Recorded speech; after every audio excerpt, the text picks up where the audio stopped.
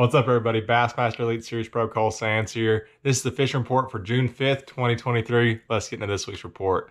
So, this week's report is brought to you by one of my awesome sponsors, Nitro Boats and Bass Pro Shops, East Ridge, Tennessee. That's where I got my Nitro from. Both of them, man. Bass Pro and East Ridge. They got a great group of people working down there. Their Nitro department and their tractor service sales department is awesome. Really a great store overall. But just a reminder, my Z21XL will be for sale at the end of the year. If anybody's interested in it, be sure to either let me know or let the people at Bass Pro Shops in East Ridge know. David Hickman will definitely hook you up when it comes to buying that boat if you're interested. Like I said, I have absolutely loved that boat. Been the best boat I've ever been in, so I'm definitely jealous of whoever gets it. But got some exciting news. So this will actually be my last fishing report on my YouTube channel. But before you get scared, and sad that I said that, I will be transferring my fishing reports over to a new platform called Fishing for Dummies. I'm going to leave the link in the bio. And what this is going to allow me to do is do a lot more of an in-depth fishing report for y'all. And there is a monthly fee. It's not much. It's 15 bucks a month, which is, you're going to spend that much on a crankbait. But with this, there's going to be 2 or 3 weekly reports of when I'm going out there in the water. Just little adjustments I made throughout the day to have a little successful day, or, a little better day. Something that might have made my day a little bit more successful, little bait changes, little intricate details. And it's going to be a lot more up to date. So, I'll be going out there, giving a quick 4 or 5 minute recap, 2 to 3 times a week. And then once a week, I'll be doing the same fishing report, except it's going to be more in depth. I'm going to be doing more map study, actually pulling up, mapping, kind of explaining, like right now, it's ledge season. These fish are pushing out to the ledges and kind of explain the travel patterns of them. And it's going to be a lot more visual. Like I said, a lot more in depth, and it's only 15 bucks a month. And if you just want to do it for a month, you're just coming into town for a month, just subscribe for a month. And then you can cancel after that. But, I think this is going to be something that's going to be really cool, something that will really help y'all out as the consumers. And it's going to allow me to go a lot more in depth, share a couple more of my secrets that I just might not necessarily give away on YouTube. But if y'all subscribe to this, y'all are going to get some seriously good stuff. So definitely, it's great if you can go on a guide trip with me. And, but if you can't, I'm too booked up, definitely I would suggest this. Or if you can't go on a guide trip and you just want to get up-to-date information, you're coming into town for a tournament or whatever. Like I said, fishingfordummies.com. I will leave the link in the bio. Y'all click on it, subscribe, and I'm going to give away some really good stuff in that. So y'all be sure to subscribe. But yeah, let's get into this week's report. So it is June 5th. Just got back from my Sabine River tournament. But I was fishing the lake a ton right before I left. Had some awesome guide trips. We were having 50 to 80 fish days. I think one day we had 84 fish. And really this time of year, from end of May till about 1st of July, most of my guide trips are pretty similar as far as we're going after the deep bite. The ledge bite is hot right now. That's definitely what I want to be doing, because it's groups of fish. You're not fishing for individual fish. There's, a lot of baits and different ways to catch them. But what was most successful for me, and I've been keeping up with some of the other guides and kind of making sure it's the same pattern going, which it definitely is full blown. It's a ledge deal. But what was really working for us, I just kind of want to run through it, show you what I was seeing out there. And then, like I said, I'm going to be out there a bunch this upcoming week guiding, and then going forward, all this information is going to be on Fishing for Dummies. And I'm going to be giving away, like I said, some really good stuff. And I'm going to be guiding probably, 25 trips over the next month. So I'm going to be on the water a lot. So I should be able to give away some really awesome information. But yeah, let's talk about what was working before I left. So we had, it seemed like there wasn't a whole lot of current, which I've been kind of keeping track of the current schedule with TVA's app, which makes the bite a little bit tougher a lot of times. A lot of times the morning bite first thing is decent, and the afternoon bite's really good when they start pulling current. But they weren't pulling a whole lot of current when I was here right at the end of May, and it's the same way now. But what they did, it seemed like as soon as you pull up to a spot, the fish would be grouped up pretty good. You could pick up a hardcore crankbait. We caught some giant fish on it. Throwing the 5+ and the 7+, blue sexy shad is always my go-to color. Anytime I'm deep cranking, especially on the Tennessee River, it's just a color they don't see a lot. It's kind of an off-white, got a little strip of chartreuse, a little blue in it. So it's not quite like the traditional sexy shad. It's kind of close to it, but it's just kind of more of a, like I said, kind of like an off-white. Throwing that on a 710 heavy action Witch Doctor Tackle Kahuna rod. This is an all glass rod, got a great tip on it, 710, so you can launch this crankbait a mile. 12-pound Yozuri T7 fluorocarbon. You want to use about 12-pound on it. I can get that crankbait down about 18 foot. I can go down to 10, maybe get it down to closer to 20, especially on a long cast. But you know, on a normal cast, I'm getting it down 16 to 18 foot.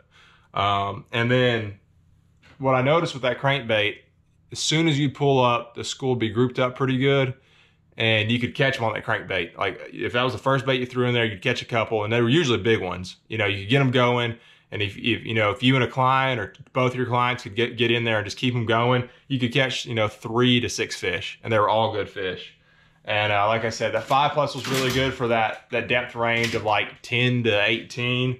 But once they got out there a little bit deeper, if I was seeing fish out there in 18 to 25 foot of water, that hardcore crank 7+. And what's cool about both these crankbaits, there's a weight transfer system in it. It's called the bullet crank. And that weight transfer goes from the front of that crankbait to the back when you cast it. And that's why you can throw this crankbait a lot better than any other crankbait out there. As you can tell, it's a lot bigger profile crankbait, which really matches the gizzard shad on the Tennessee River.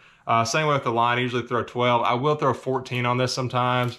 But typically, making a long cast with this, I'm getting this crankbait down 25 foot. Even, I've thrown it sometimes on a super long cast and I can get it down 28 to 30 foot.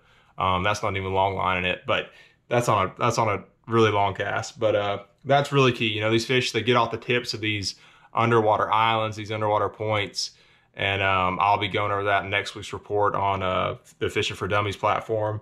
But I'll kind of show you what I'm talking about with these underwater points and channel swings and underwater island tips and stuff like that. But they get off the ends of them in that 20 to 30 foot range. And when they get out there, that traditional, 5+ size hardcore, a lot of people like throw a 5XD or 6XD. And there's a lot of, the dredgers and stuff. They just don't quite get there. But with that 7+ bullet crank, I can get that thing down there like 30 foot so it catches them. But both those crankbaits, we caught some really big fish on right before I left to go to the Sabine. But then kind of our tried and true, I had a young man, a client. It was actually really cool. I had a father and 2 sons. One day, one of the sons went. It was the father and one of the sons. The other day, it was the father and the other son. We caught a bunch of fish both days. But one day, I think the older brother had to outdo the younger brother. He caught his personal best on the Fishco green pumpkin blue swirl 6-inch finesse worm on a drop shot. Caught a 7.5 pounder. The kid was so fired up, and it was an awesome fight. It fought, came up and jumped and came off and actually caught the fish in the net before it came back in the water. But we were all super excited. Definitely one of my highlights of my guiding career so far. But as far as the setup goes, 7.2 Witch Doctor Tackle medium series spinning rod. This is one of his little custom spinning rods that he makes that weighs like an ounce. I mean, this thing weighs seriously nothing. Throwing that on Yozuri 10-pound braid to a 10-pound Yozuri T7 fluorocarbon leader. I'm pretty much always using 10-pound on Chickamauga. You can go down to 8 or 6, but on Chickamauga it's just full of so many big fish. I usually want to go with 10-pound line. As far as the drop shot weight goes, usually a 1/4 or a 3/8. Out deep, I like a 3/8. A 1/4 is a little bit more versatile if you want to go shallow and throw it. With not a whole lot of current, you can definitely get away with a 1/4, but usually 3/8 is kind of what I go to out deep on the ledges. But like I said, that green pumpkin blue swirl worm is definitely one of my go-tos on a drop shot right now. And then another one of my favorites that we're going to be catching a ton of fish on and already have caught a lot of big fish on is the Nico rig. When there's not a whole lot of current, there's not really another bait out there that looks quite as natural as that. And this is the same worm as the last one. So this is the 8-inch version. This is the 8-inch Fishco finesse worm. Green pumpkin blue swirl still, kind of my favorite color. And we caught some on the green pumpkin Texas red from Fishco as well and some other colors. But throwing that on a Nico rig, just a little, I use a number 1 or a number 2 Nico hook. You don't need a big hook. Put an O-ring on there and then a 3/32 ounce nail weight. Shove it in the head of it. I always point the tip up because the weight's on the bottom like that. You want the tip up That way when the fish eats it, it goes into the roof of their mouth. Same setup for this 7.2 Wish Doctor Tackle Shaman Series rod, medium action. That's the Shaman series, and that's a super lightweight rod as well, extremely sensitive, and I absolutely love that rod. Other baits we caught some big fish on. A hair jig. We caught some really nice fish on a hair jig, and for this setup I'm using 16 pound. I go a little bit lighter on my line than, you know, some other stuff like a swim bait or something, but 16 pound Yo-Zuri T7 fluorocarbon. You want fluorocarbon because it'll sink. It'll help that hair jig as it sinks through the water with the action. This hair jig's a little bit wet right now. It just flooded here pretty much, so it's not quite as puffed up as it usually is. But like I said, 16 pound Yo-Zuri T7 fluorocarbon. I use a high gear ratio reel with this. This is a 8:1 I believe, or an 8:7 it's an 8 something. And that's because when I work this thing, I throw it out there, I point the rod straight at it and up a little bit. I reel it 4 or 5 cranks quick, and then I kill it. And as it's falling, you want it to fall on a semi-slack line, you'll feel tick. And that's all you'll feel. And when he bites, you want to be able to reel that slack out of it as fast as you can and then just pull into it. You don't have to give it a hard hook set, but just get all that line out and pull into it. As far as the rod goes, 7.2 medium heavy is my go-to. This is also a Shaman Series Wish Doctor Tackle rod. But that 7.2 just, it seems like it fits perfect with that hair jig. You can get a long cast out there, and definitely one of my best big fish baits in the summer. It seems like you don't catch just a ton of fish on a hair jig always, but it seems like the ones you catch are always quality fish. And then we will go to the swim bait. I did catch some fish on a swim bait and look forward to catching more on it as my trips come up soon. But as far as the swim bait goes, I usually use just some type of hollow belly. You can use a jig head that's on the outside. This is an internal jig head. And all I've done there is, let me show you. Super simple. I just cut a little slit in the back, and then it's just a jig head. I'll actually take it out so I can show you. But there's a lot of good swim baits out there on the market right now. But what I do is I actually do it from the start so I can show you.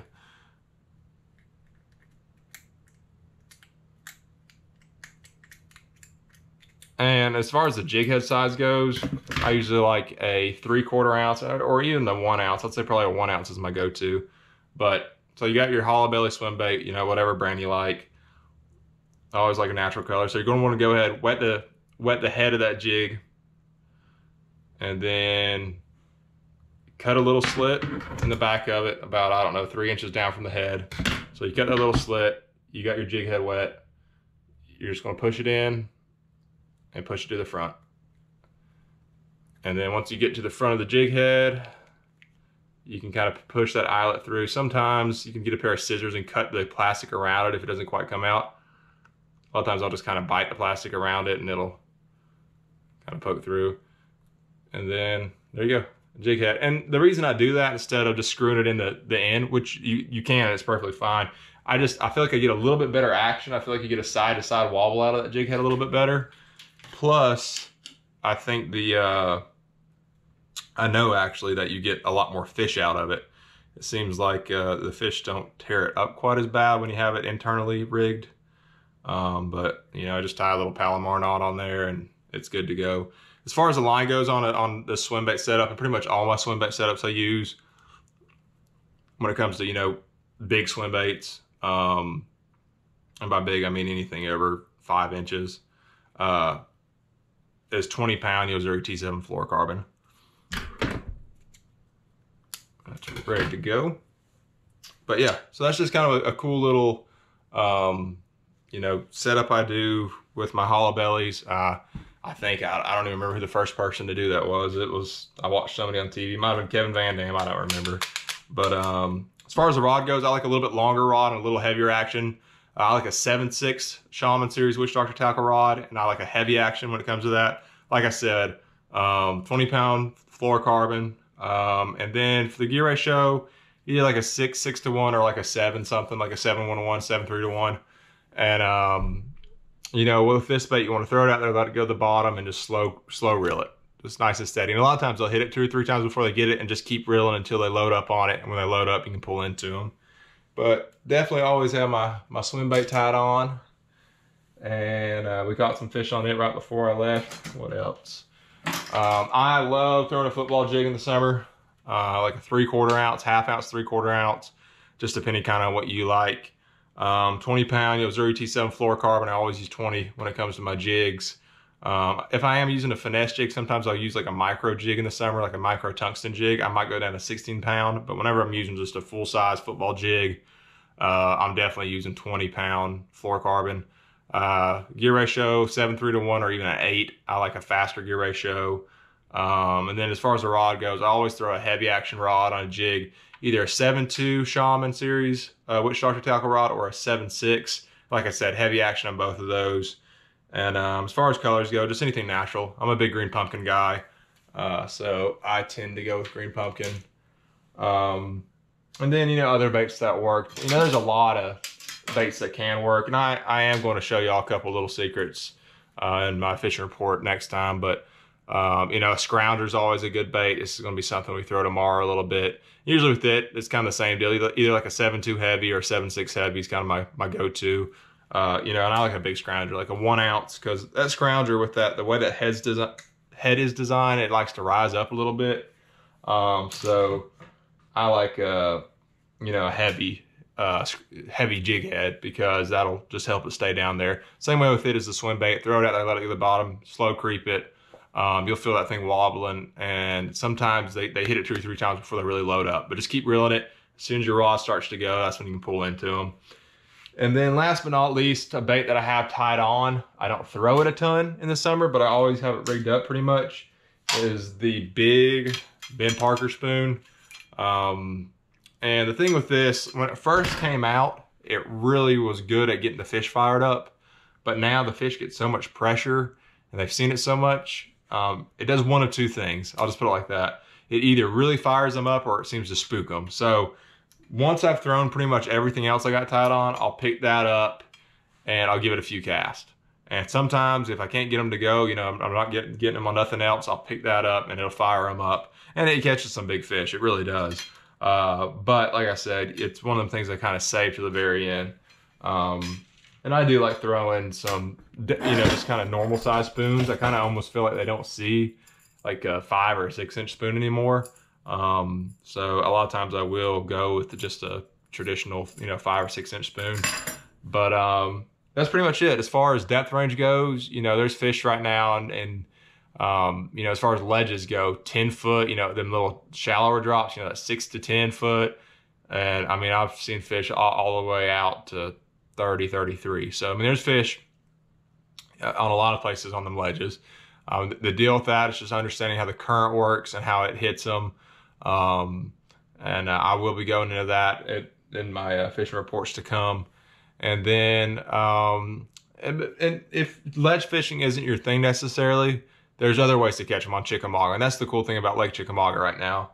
And really all year, you can fish your strengths. There's a pretty good grass bite going right now. If you're grass fishing, I like just throwing a 1/4 ounce Texas rig, with like a 4-aught EWG hook, like just something like that, just a Texas rig. Usually when I'm throwing it around grass, just 20-pound line. That's like a crawl style bait.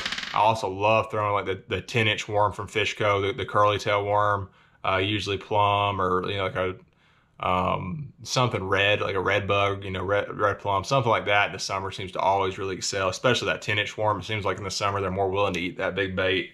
And then just like a 1/2 ounce chatterbait in the grass, just ripping it through that hydrilla. Definitely a good way to catch some fish. And that's something I'll probably mix in a little bit throughout the month of June. As we get into July and August, I'll really dive into it. But like I said, chatterbait and a Texas rig's kind of like my main 2 grass baits for this time of year. Now, as the grass keeps going, I'll throw some of those Yozuri pencil poppers above it. But right now, Texas rig and chatterbait are kind of my main two grass baits. But yeah. Good luck in the water, everybody. Like I said, be sure to subscribe to Fishing for Dummies. I will leave the link in the bio. And good luck in the water. Hope y'all catch a couple giants this month. It's a fun time to be in Lake Chickamauga. See y'all next time.